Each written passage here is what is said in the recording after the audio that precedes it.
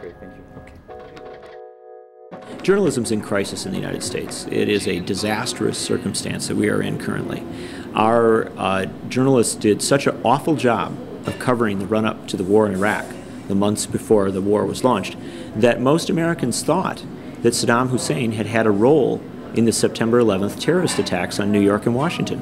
That was completely false. That was not the case, and yet most Americans believed it, and that belief helped to lead this country into war.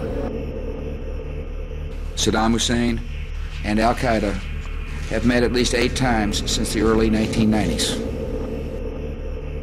Iraq has sent bomb-making and document forgery experts to work with al-Qaeda, capable of delivering chemical weapons. A media that allows that to happen is a fully dysfunctional media. It failed in its job.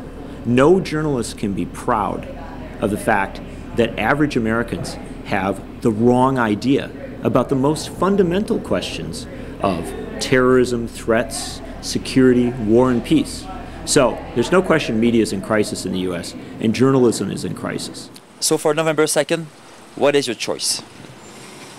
I'm voting for Bush. Bush and Cheney. Do you know why?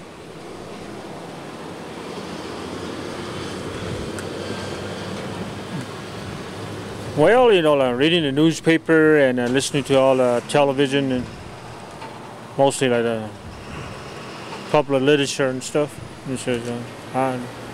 That's my choice. We have media companies that don't let working journalists do a good job. They cut the budgets for news departments. They tell journalists they have to cover entertainment stories about exercise or the latest food trend rather than serious stories about local, state, national, and international affairs.